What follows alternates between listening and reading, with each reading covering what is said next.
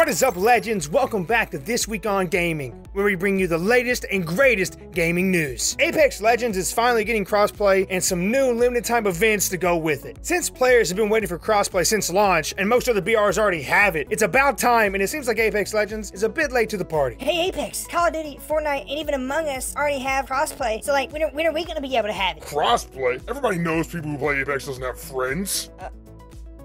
But Apex has finally announced that crossplay beta will be starting October 6th. PlayStation 4, Xbox One, and PC, both Origin and Steam when it decides to come to Steam, will be able to participate in crossplay. Although crossplay is coming to Apex Legends, cross progression is not there yet. That means the progress you make on your console, you won't be able to transfer to your PC and vice versa. This is an interesting issue considering Fortnite and Call of Duty already have this feature. Crossplay will be turned on by default, but it will only be between console players. If you want to play with your PC friends, you have to hop into their lobby, and then you have no other option but to play PC lobbies. So like, think about that one. If for some reason you don't want to do crossplay, even though it's between just console gamers, then you have the option to turn it off. But Respawn has warned, listen, this will significantly increase queue times. So it's probably not a great idea to do it.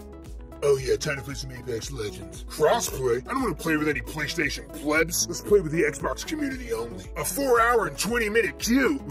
So Apex is going to be adding an in-game friends list, much like other crossplay games work. They said that you'll be able to add friends on console and PC. They said Steam support will be coming when the game comes out on Steam, and they're also having a Nintendo Switch release later on, but not really sure when that is or if crossplay will be available there. But enough about crossplay. You guys want to hear about the limited time only events, and we got them. First off is Flashpoint. This mode is extremely similar to the regular Apex Legends mode, except there's flashpoints in the game to where you can go into and you actually regenerate health and shield over time. Now these areas are going to appear randomly over the map. Where they are, who knows? We'll find out. The event will have an always closing circle, and the last zone is going to end on a flashpoint, meaning that you can be fighting it out, regening health, regening shields, and who knows when that fight's going to end.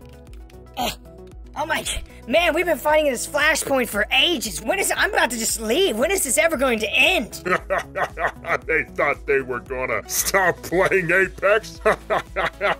Now they'll have to play forever. With the long-anticipated launch of crossplay, there's also coming a new cosmetic limited-time-only event called the Aftermarket Collection. The Aftermarket Collection brings another set of 24 themed cosmetic items into the game that you can buy for straight-up credits or unlock through the packs. The Aftermarket event also adds a caustic heirloom, and I'm gonna be honest with you, this thing is extremely intimidating.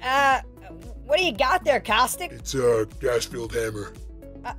Oh, okay, alright then. Alright, cool. Like, are we cool, right? During the Aftermarket event, Apex is also going to bring in the special cosmetics into the special bundle offers in the Apex store. As with past events, this will also bring a prize track section so you can see how many rewards you've already earned and the challenges you need to complete some more. These challenges are also going to be compatible with the Battle Pass. You can complete both challenges and continue to progress. It's like killing two birds with one Apex Legends match. So that's it, guys. Let me know what you think in the comments below. Will crossplay revitalize Apex Legends and bring the community back together? And are you going to be trying to get all 24 cosmetics from the Aftermarket Collection event? Thank you guys so much for checking out the video. If you want to stay up to date on all the latest and greatest gaming news, then smash the sub button, and we'll see you guys in the next video.